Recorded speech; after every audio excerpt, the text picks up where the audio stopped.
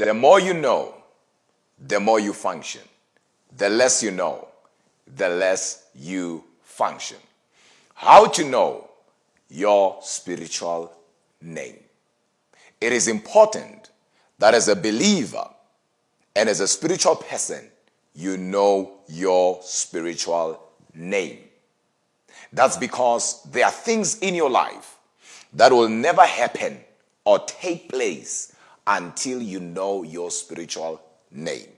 There are things you yourself, you will never be able to do until you know your spiritual name. And that's because your spiritual name is connected to 4 things. And if I was in the school of ministry, I would say your spiritual name speaks of 4 things. Number 1, your spiritual name represents your assignment. I'll explain a little bit later. Number 2, your spiritual name is connected to your authority. Number 3 is connected to your access. Number 4, your spiritual name speaks of your identity. Your identity in the spirit. Because the person we interact with every day is not the person you are in the spirit. From the moment you got saved, you received a new identity. John 1 verse 12 and 13 declares, he came to his own received him not. But as many as received him, to them gave he power to become sons of God. Verse 13, children no longer born of men's will or their parents' will, but children born of God. And the word born of God there, it simply means born from above, born of the spirit. Because John 4:24 says God is a spirit. And if God is a spirit and I'm born of God, it means I am a spirit. So the day you got saved, you received a new identity. I'm called Mzwakhe because that was from my parents' will. But when I got born again, I received a new identity. Hence, I know my spiritual name. And I pray that after this, you will know your spiritual name. Let me go further. When Jesus was to be born, the angel of the Lord appeared to Joseph, the father, the time he was frustrated. And the angel said, this baby, you shall name him Jesus. Just as Isaiah said. But you and I, we know what Isaiah said. Isaiah never mentioned the word Jesus. But Isaiah said he shall be called Emmanuel, meaning God with us. So we have 2 names here. We have Emmanuel from prophet Isaiah. We have Jesus from the angel of the Lord. Which one is which? Both of them are actually his names. Now, Isaiah spoke of Emmanuel, connecting it to his identity. No wonder why Jesus said, when you have seen me, you have seen the Father, God with us. In John 3, Nicodemus came to Jesus at night and said, no man can do what you're doing unless God is with him. Meaning Nicodemus was confirming what Isaiah said, God with us. But on the other side, we have Jesus. Emmanuel is connected to his identity, but Jesus is connected to his assignment. Because the word Jesus means the Messiah. It comes from the word the Savior. But if you go to heaven and you say, I'm looking for Jesus, everyone will be confused. That's because in heaven, his name is not Jesus. In heaven, according to Revelation 19:13, his name is the Word of God. No wonder why John said, in the beginning was the Word. The Word was with God, and the Word was God. So we have Jesus here on earth, who is called Jesus. But before he was born, he was called Emmanuel. But in heaven, he is called the Word of God. Same person, but different names. Why? Because names are symbolic to authority, assignment, access, and identity. Let me go further. When you read the Bible in the book of Matthew chapter 16, and you read from verse 13, Jesus is with his disciples in a place called Caesarea Philippi. And then he turns and he asks them a question. And he said, who do men say I, the Son of Man, am? And they began to tell him what people were saying about him. Some they say you are Elijah. Some they say you are one of the prophets. Some they say you are Jeremiah. And then he turned again, because that was a public opinion. And indeed, that's what people were saying about him. And then he said to them, I need a private opinion. Who do you say I, the Son of Man, am? He was not looking for Jesus, because if he was looking for Jesus, there was no need for him to ask that question, because everyone knew he was Jesus. It means he was looking for something beyond. No wonder why when Simon stood up, he said, thou art Christ. Wait a minute. We are now seeing another name. From Matthew chapter 1 to Matthew chapter 15, we don't see the word Christ or the name Christ. But we are now seeing it and hearing about it for the first time.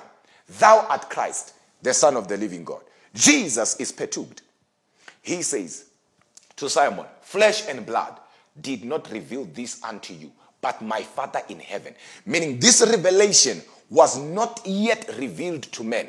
And that's because the name Christ was supposed to come after the cross. That's why scripture declares, 2 Corinthians chapter 5:17, if any man be in Christ, me and you, we are not in Jesus, but me and you, we are in Christ. That was supposed to be given to Jesus after resurrection, because we are the work of his resurrection. So Christ was on the other side of the cross. No wonder why Jesus was shocked when Peter revealed it unto him and said, you are the Son of the living God, Christ.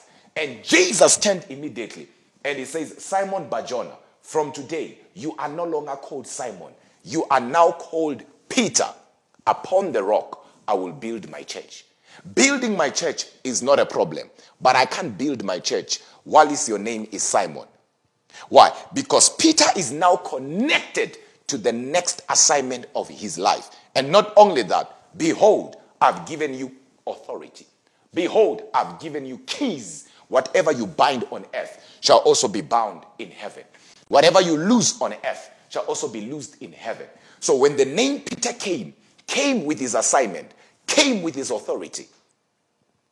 If it was not important for one to know their spiritual name, there was no need for Jesus to even ask, and when he was told, to be shocked and also change the name of a man called Simon to the name Peter. When you read your Bible, you realize that a man called Saul did not start with his assignment until he was called Paul. When he got saved, he received an identity. And when he received a new identity, he received a name, and his name was called Paul, not Saul, but Paul. His mother and father called him Saul, but he's now called Paul. Why? Because he has a new identity. He has got new access. He has got new assignment. The sons of Sceva came and rebuked demons from a demon-possessed man.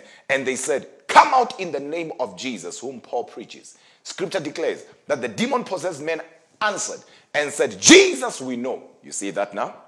Paul we know. But who are you? There were sons of Sceva, and Sceva was a priest. But the demon-possessed man said, who are you? I need to know your identity. Why? Because your name is connected to your authority. Let me go deeper into this. You read the Bible in the book of Genesis. You see a man called Abram. And as soon as God enters into a covenant with him, he changes his name from Abram to Abraham. Why? Because Abram means exalted father. But Abraham means the father of nations. So the promises of God upon his life will never materialize until he receives his spiritual name. A man called Jacob. He was Jacob, and the angel, when he said, I will not leave you until you bless me, the angel said, from today you are no longer Jacob, but you are Israel. And Genesis chapter 49 says, and Jacob called his 12 sons, and Israel blessed them. You didn't hear what I just said. Jacob called them, and Israel blessed them. As if these are two different people. No, it was one person. There is a reason why the Bible said Jacob called his 12 sons, and Israel blessed them.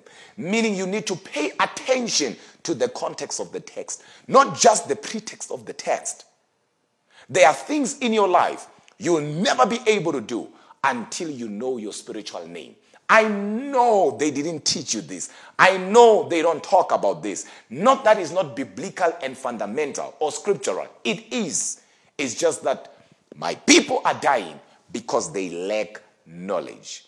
The biggest enemy we are facing today in the church is not the devil as we think he is, but is ignorance. Hence, the highest level of deliverance is when your ignorance is confronted. I love the scripture declares. It says, by knowledge the righteous shall be delivered. By knowledge the just shall be delivered.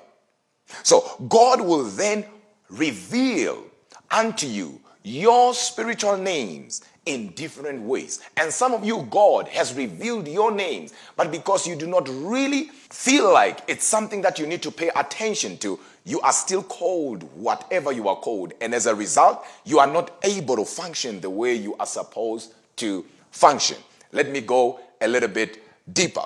You realize that when now Jacob, that we are speaking about, called his sons, scripture says, and Israel blessed them.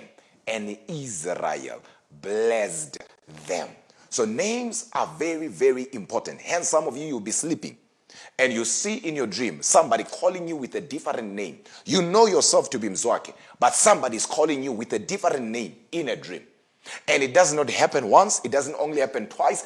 You have a name in the spirit that people call you with, and you are every day when you wake up, you are binding the name. So I think it's very important for you as a believer to know your spiritual name. In part 2 of this, I will be talking about how to unlock your name.